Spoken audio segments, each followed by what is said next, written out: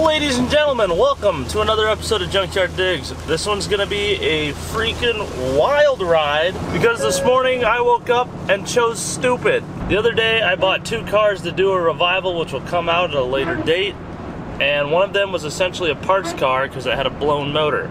Well, on Marketplace this morning in the town next door, what do I see besides that motor? Well, that's convenient. Maybe I could do something with that car instead of just getting rid of it.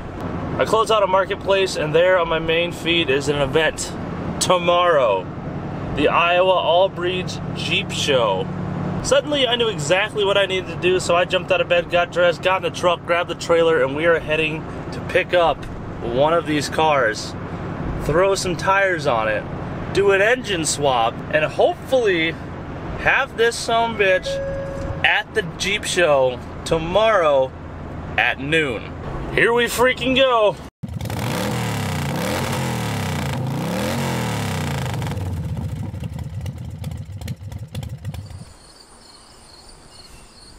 Yep, that's right. An AMC Eagle, an 85 Limited at that.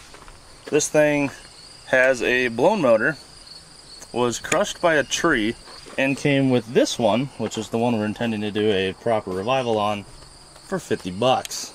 Now you might be thinking, Kevin, you're absolutely crazy, and you're probably absolutely right, but if you don't know anything about an AMC Eagle, they have this little feature right here. This was the first four-wheel drive car. So we're gonna pull this thing out of here, get it loaded up on the trailer, and make tracks for the shop.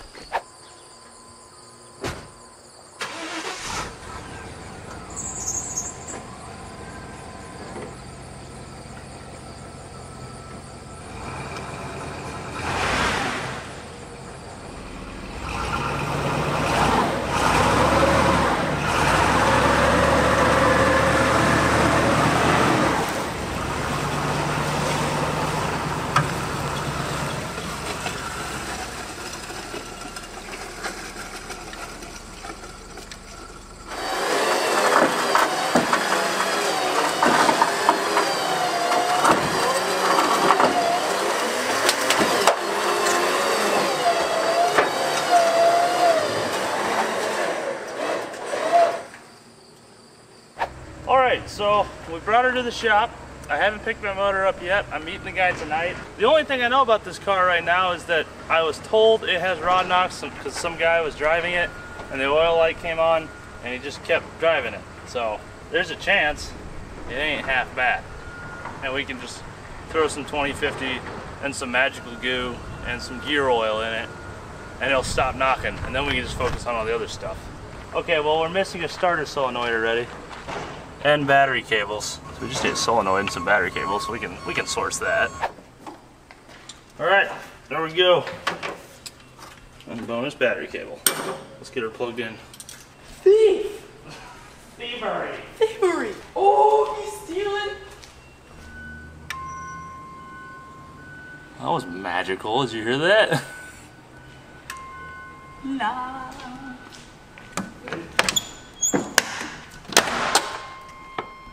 One ding, it's not the door. That's just that you've connected the battery noise. Ooh.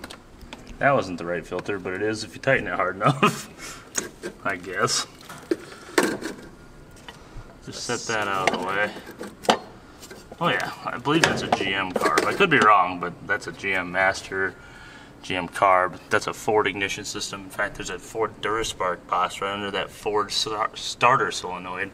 That's a GM bean. No, sorry, that's the Ford bean can box. That's probably a GM or Ford wiper motor. Ooh, another bean can box. Basically, AMC just went around like, hey, what did you guys stop using 5 years ago that you still got left over? Oh, a bunch of Duraspark boxes in 1985? Yeah, I'll take those. With that being said, seeing that it is a Duraspark, it should have sparks.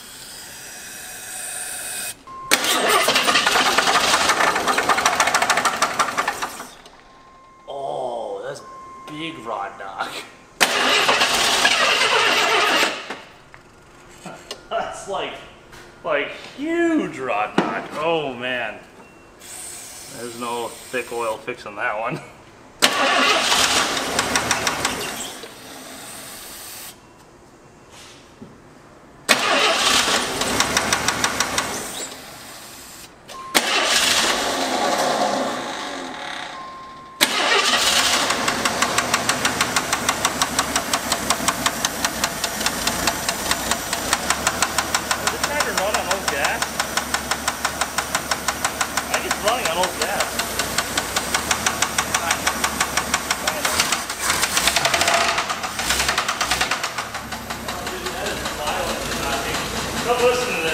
Wow, the exhaust actually works. It's coming out of the exhaust. Son of a gun.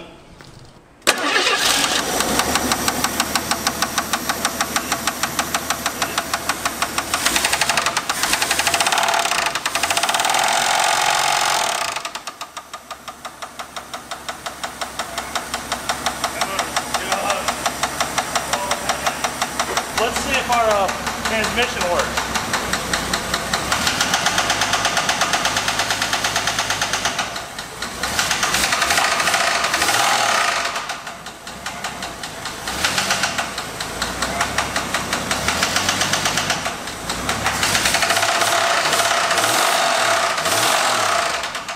Our windows all work.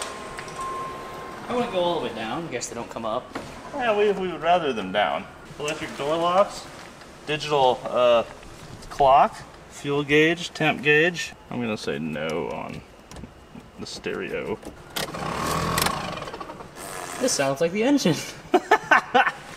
Ooh, papers. Gold. That wasn't that long ago. 2015. Okay. That makes sense that it would fire up that easy then. It runs pretty damn good. I'm still not convinced that's bottom end noise. It seems too rapid. You want to take the valve cover off though? I think I do. I'm gonna poke around and listen to things a little more. It'll either throw a rod or I'll figure out what it is.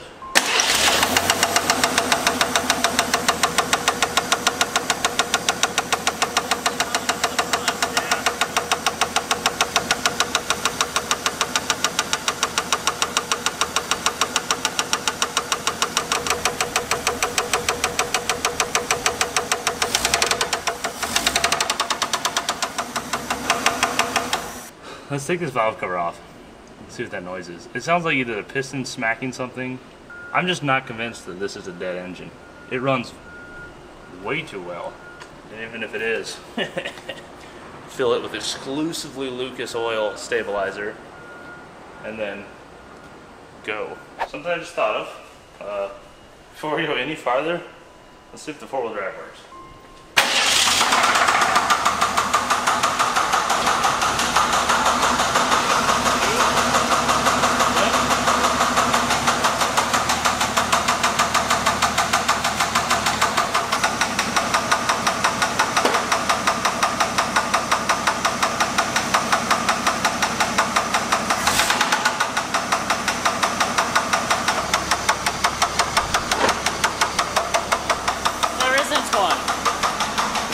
Missing one? It's missing one. So I think I know it's wrong. So as we can see on this side, there's a CV shaft, or whatever it's called, and on this side, there ain't.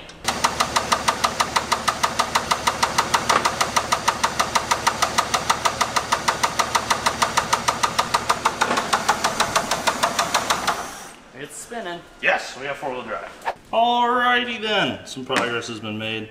I have our valve cover off. I think it is really bottom end noise or a wrist pin or something crazy that's detrimental to the motor, but I would say it doesn't get louder, but it absolutely gets louder, but it doesn't get worse maybe? I don't know. We're just gonna throw some 2050 in this and I'm gonna put everything back together and we're just gonna rod knock this thing through the whole day. The motor's already junk.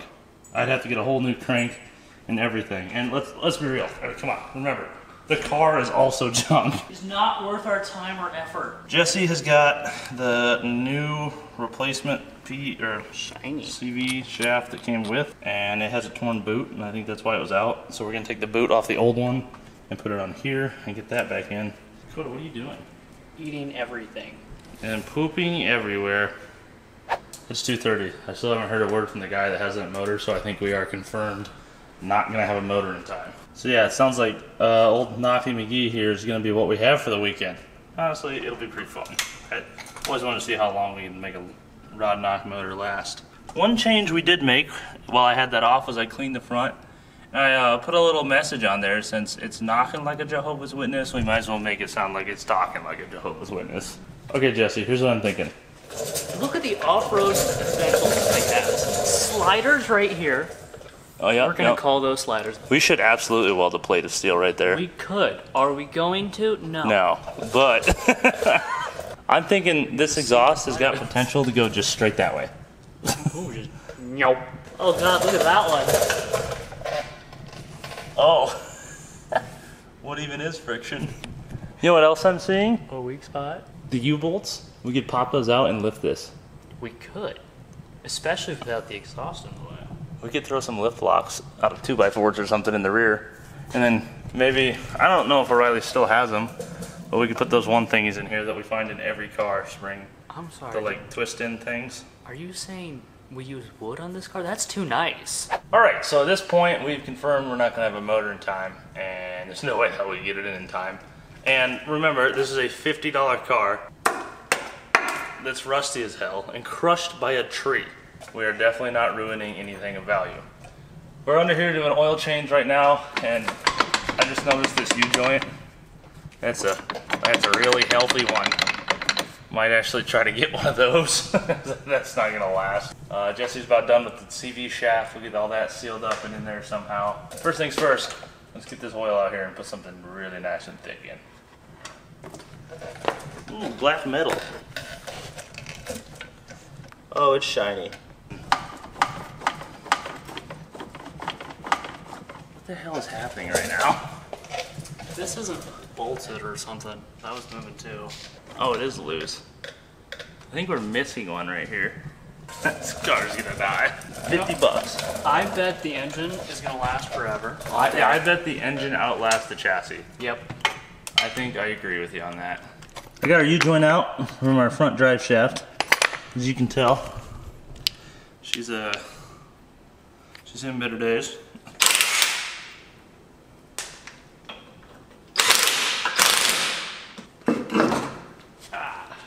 Yep. Beautiful. That's a tire. Let's go get some new tires and all the parts we need.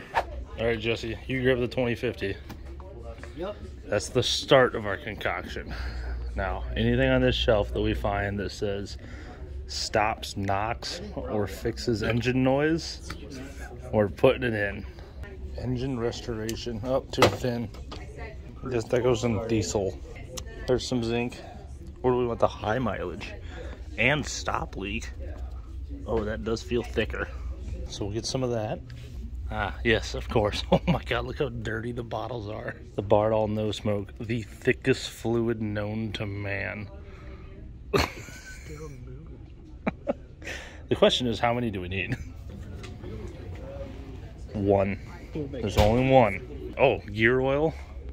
Dude, yes. Oh, the 85 140. So let's see, that's a quart. This is a quart, this is a quart. We have 5 quarts. We could probably just use Let's just put that back and then just get 2 singles. So I took here. Oh man. Got our lightweight tractor build.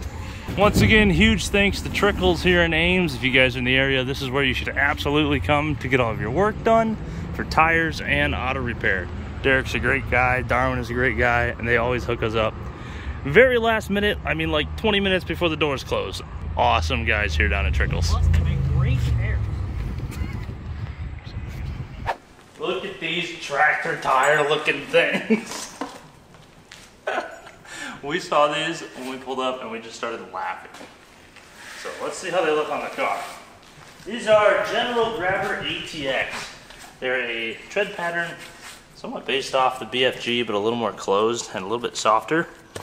They are a good bit less expensive than the BFGs, and I've never ran them, but I've always wanted to try a pair, so this will be a perfect test.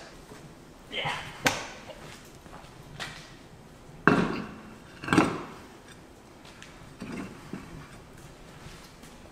Oh, dude. They just went from goofy to awesome. Not the question. 110% yes. Oh, yes. Oh, hell yes, dude. Let's get these bolted on. Our tires are looking good. I'm filthy. Jesse's filthy. It's like 6:30 on Friday night. The sun's going down already. We're gonna I guess, you know what? Let's film this as a montage so we can get this damn thing done. Just one of those like, meep, meep, burp, burp, beep, beep, beep, burp. Those montages. Meep, meep, burp, burp, burp, burp, beep, beep, boop, boop, boop, beep, beep, burp, burp, burp. I'm scared. I am too. Goodbye. Meep, Does this beep, mean burp, I burp, can beep, leave? burp.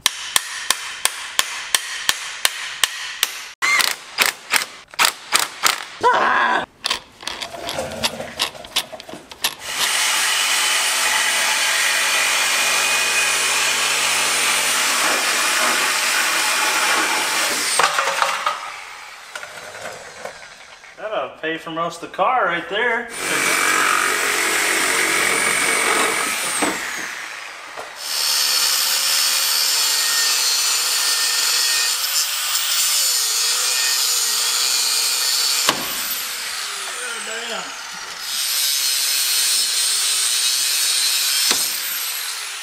That was better.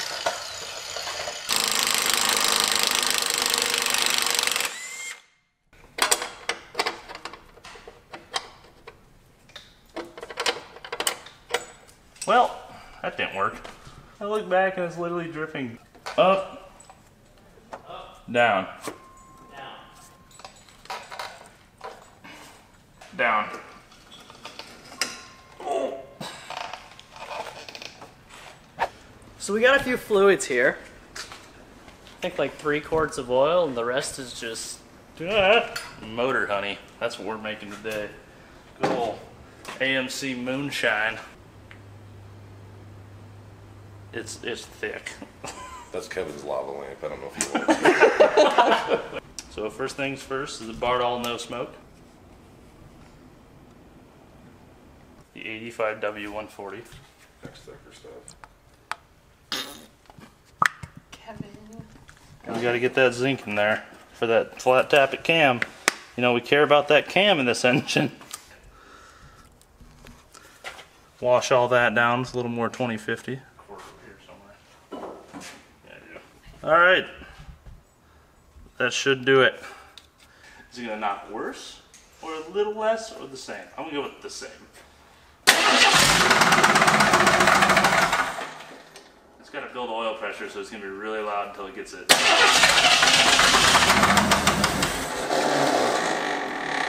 Come on, you old hog.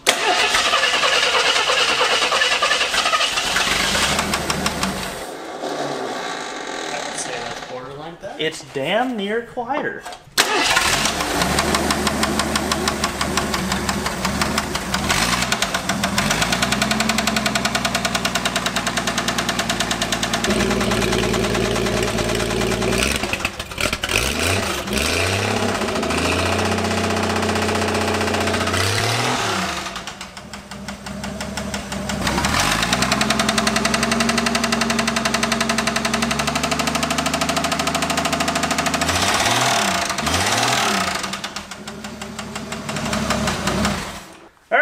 Engine's fixed. Let's get it up in the air and get a lift kit on this thing.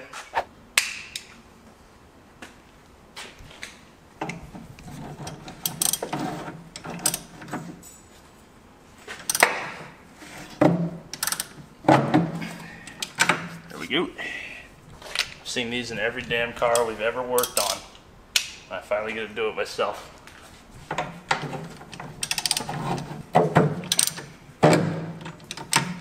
Alright, that should be like 1.5 inches. Let's top things off.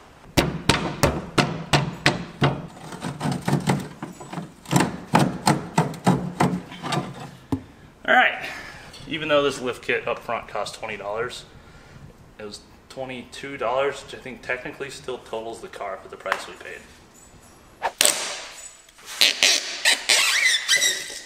Juicy.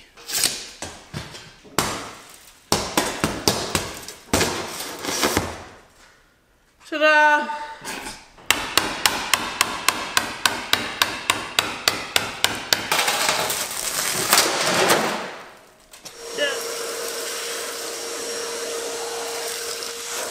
Alright, it's midnight. Windshield's out. Is it already midnight? Yeah, it's getting there. How? Jesse is cleaning up the interior to get all the glass out of it. I have raided the sticker drawer, and we're gonna stock card these fenders. And then as a little treat to our viewers, I've gathered a whole collection of stickers people have sent in to put on this car and wish us luck. Some of which are very accurate to the car itself.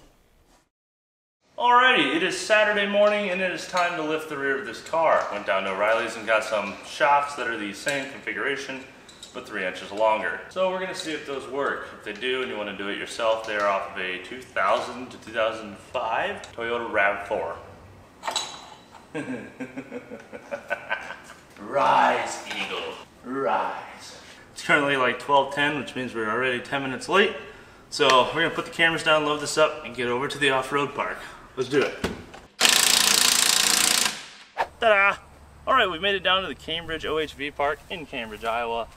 We fueled the car up and it started leaking on in the trailer, so I don't really care. We'll see if the tech crew cares, and we'll see if they like our battery hold down, which is just zip ties. Let's go find out. And assuming we make it from the trailer parking to the actual gate. With that, we fired up the leaky and squeaky Eagle and clattered our way towards the entrance. Man, if it ain't the engine knocking, it's that CV joint we put in. What is up with that? I'm not gonna lie, it took a little more convincing than I was anticipating to get this car into the vent. Thankfully, our buddy Steve from This Week with Cars showed up and was able to convince these guys that we were a special kind of stupid and that it was okay to let us in for the day. We are currently about to head out on the trail, I think. To the right here, Steve? Yep. Let's see what happens. Having zero experience driving this car, I needed to figure out what it could and could not do. Coming into the very first bump on the trail, I saw a log sticking out of the ground and decided, let's see what our ground clearance is. Turns out it was much less than the log. We actually smacked the A-arm into this little stump so hard that the camera quit recording and we bent the A-arm a good inch. Things are off to a great start. Drive around obstacles, not into them. On top of rolling 5 deep in this AMC Eagle, we'd never been here before, so we didn't know exactly where to put a camera and when. Either way, we found our first obstacle and were able to conquer it with ease.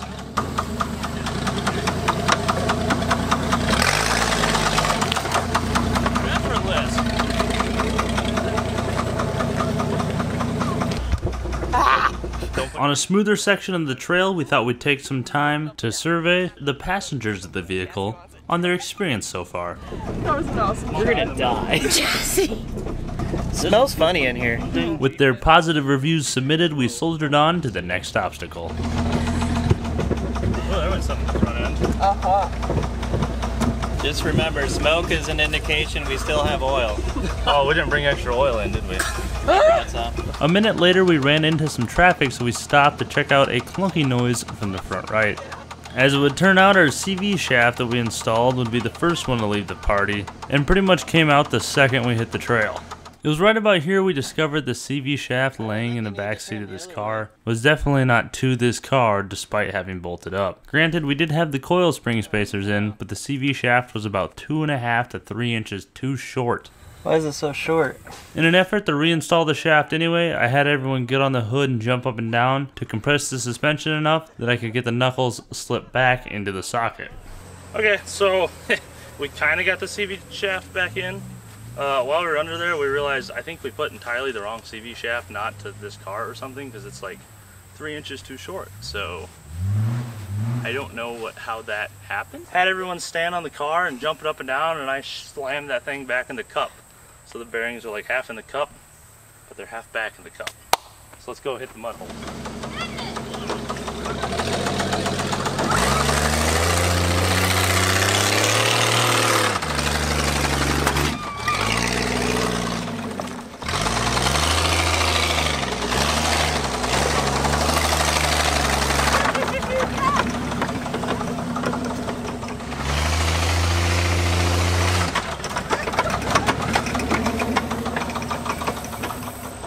If it isn't obvious already, there's 2 things I quickly learned this car was lacking. Number 1, a low range on the transfer case, and number 2, a properly operating transmission. On top of this, I think our motor was also down all of 50 horsepower. You're not supposed to go fast through the trails out in Cambridge, but we didn't have a choice if we wanted to make it up a hill. You'll get to see a great example of what I mean in our next event, the obstacle course. The obstacle section at the Cambridge OHV Park was a far cry from the trail ride. There were 3 paths built into the course, green being the easiest, blue being intermediate, and pink being the most challenging. One section of the pink route included what the locals called the gauntlet, and it proved to be pretty challenging for most road legal vehicles. Seeing that we had the ground clearance of a watermelon, we decided the best route was probably stick to the green route and rely on speed and power to make it over anything. Got something a little different making their way through the course. We got a car coming through here.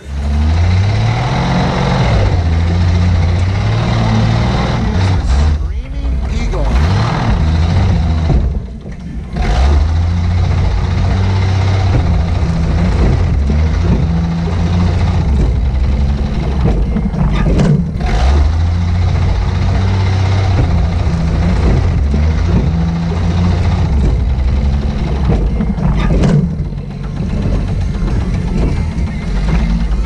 Having made it through our first obstacle, I came to our second obstacle. At this point, I got to experience something Jeep definitely gained from their military heritage, which was a healthy dose of hurry up and wait.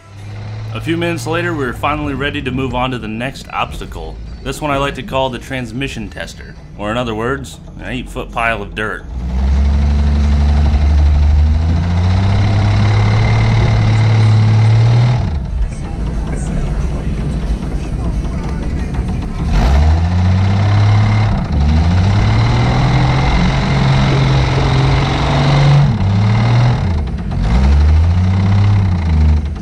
The transmission tester did its job and gave us all the first visual representation of molasses going uphill in January. Despite building enough ground speed to where I could make it to a level section of the hill, the Eagle was slipping so bad that it would not go forward anymore. At the bottom of the hill, the track safeties reminded us that the speed limit for this course was a crawl and that we were vastly exceeding that by trying to make it up the hill, so they said it was time for us to move on. Further down the track, I found my next obstacle, a single 4x4 log, which once again proved to be a little too much for that AMC Trans.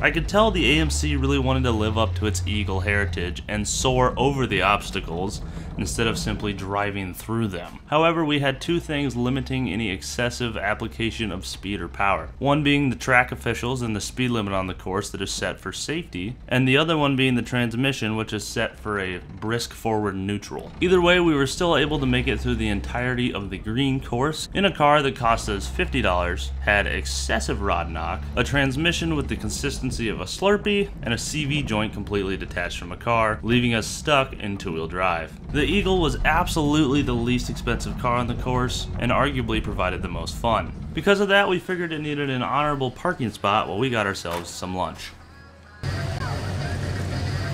Just act natural. That stump we hit when the camera cut, we might have bent a couple things. After lunch, we headed out to the side of the track to watch some Jeeps operate in their natural habitat. Seeing that we do not possess one of these majestic contraptions ourselves, our team understands very little about the Jeep and the people that reside within. We figured some distant observation and data acquisition would hopefully shed some light on Jeep things and exactly why we don't understand them.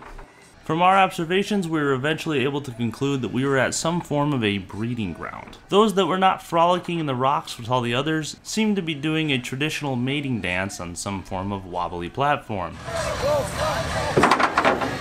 Others were found quite literally flexing to hopefully attract a mate. In the interest of science, we threw another quart of transmission fluid into the Eagle and brought it out to see if this was indeed exclusively a Jeep thing, and we wouldn't understand, or if anyone could do this in anything. As you could tell, our immediate findings were that the Jeep people were definitely onto something with their increased tire height and operational four-wheel drive. Regardless, we got the Eagle up on the balance platform and gave her hell, by which I mean literally everything it had to go forward.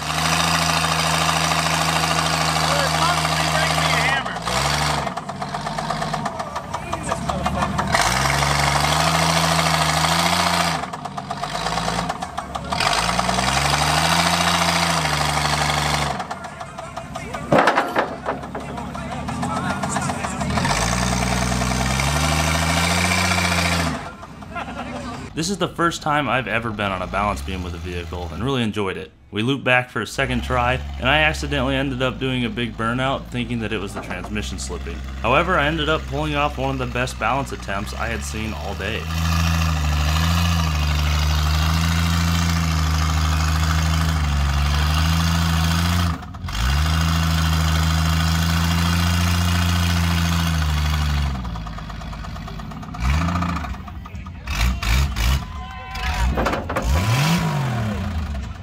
Now that the Eagle had shown it could successfully do the Jeep mating dance, it was time to see how well it would flex.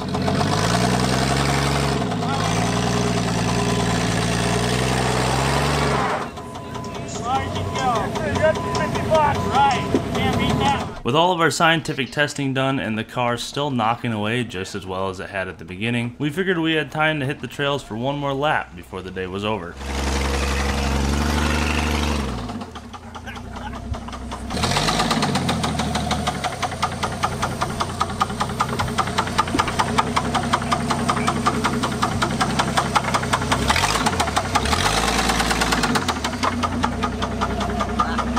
I let Steve drive for this lap because he really liked the Eagle. It was actually identical to the one that his dad had when he was a kid. We never confirmed, but there was a good chance it was actually the same car.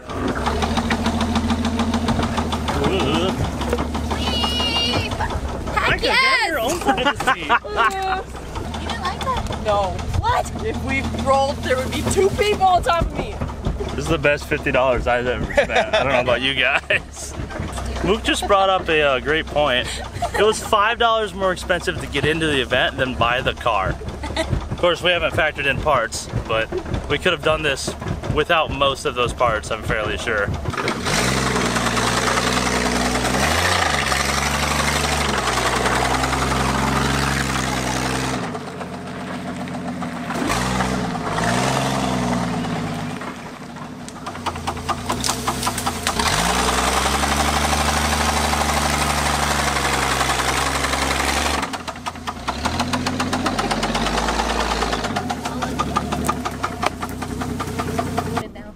Oh no. Steve!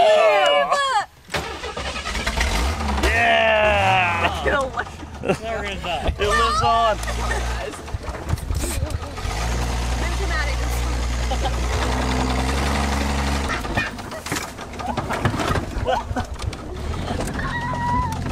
I feel like we're at Six Flags. By the end of the day, I was quite proud of our $50 AMC Eagle, and happy to say we were not the ones hooked to a Mini X being towed home. However, right as we pulled up to the trailer, the CV joint caught the frame and somehow wrapped all the way around up front, pretty much putting the parking brake on the front right tire. Once the car was loaded up, we headed over to the awards ceremony where the AMC actually took home an award. It got 3rd place in the other category, simply because there were only 3 cars. Okay, and our last class awards is for all the other mates. 3rd place goes to Kevin Brown for his AMC Eagle. We bought it yesterday for 50 bucks. Alright. The last award announced was Best of Show. It went to an old man who was seated off to our right. This absolutely made that guy's day. And when he saw he won a hijack, he was thrilled. I can't believe that. Yay! Despite all the crap we give the Jeep people here on the channel, it was pretty cool to watch them come together as a community and make that man smile. With that being said, we want to give a huge thanks to the event volunteers that made this happen. Without them, this video nor this event would exist. So from all of us here at Junkyard Digs, thank you very much and keep on Jeepin'.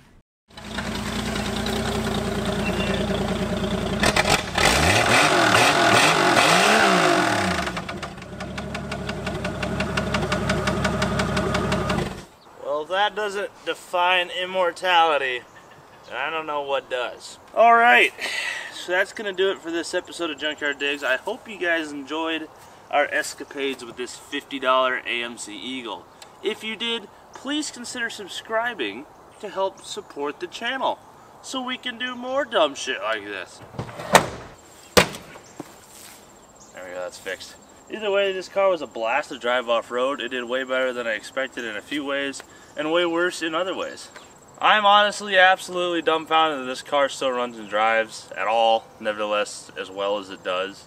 So, props to you, AMC. You made a good engine. If you guys enjoyed this episode, like I said earlier, make sure you subscribe to all of our friends here on YouTube. Turn the notifications on if you have not. We will see you right here next week for another episode of Junkyard Digs. And that will potentially be another AMC Eagle. There will be another AMC Eagle. I just don't know when. So you gotta subscribe to find out. We'll see you guys next week. Bye.